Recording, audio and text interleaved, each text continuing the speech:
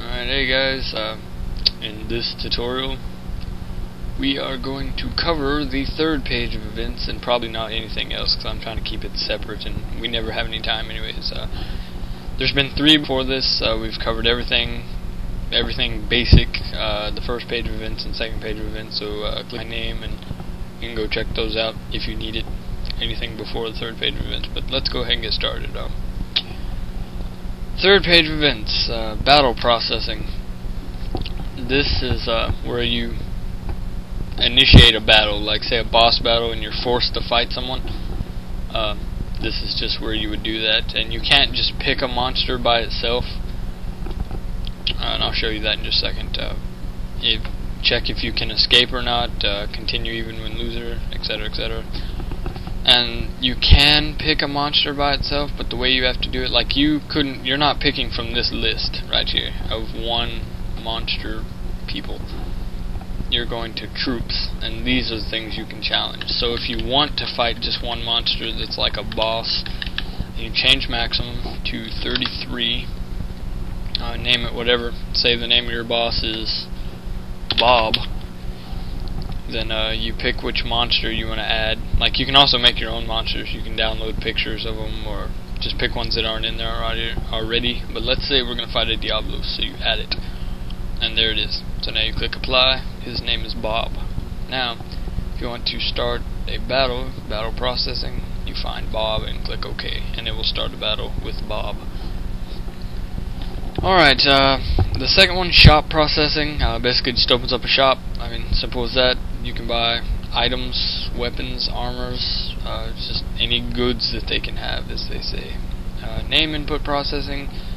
This is where if you are allowed to change the names of your characters, like if I were to pick this right here, name input processing, as soon as it would start, it would ask me to change the name of the character, and the default would be Brett.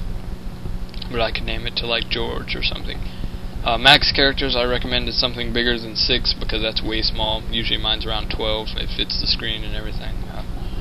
Change HP. Change it your entire party or just one actor, or you can increase, decrease their HP. Allow knockout in battle. And now I'm not sure if that changes it for good or if it changes it just for a battle. I'm pretty sure it's for good. It changes it for good. Same thing with SP. Change your SP, same thing as HP. Change state. Pick your entire party or just a certain actor. Or if you want like more than one actor but not the entire party, you just like click Brett and then you do it again. Change state and pick someone else and do it. The states are knockout, stun, venom, dazzle, mute, confuse, sleep, paralyze, weaken, clumsy, delay, feeble, sharp, barrier, resist, and blink.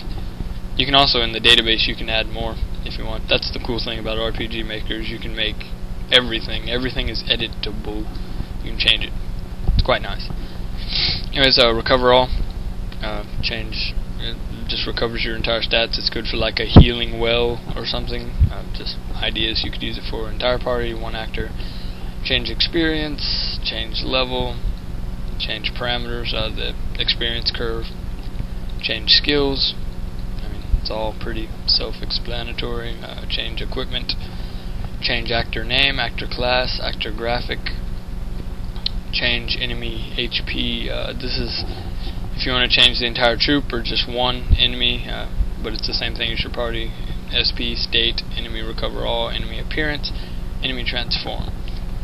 Show battle animation. This is more used for like when you edit. We'll get into this when we talk about switches.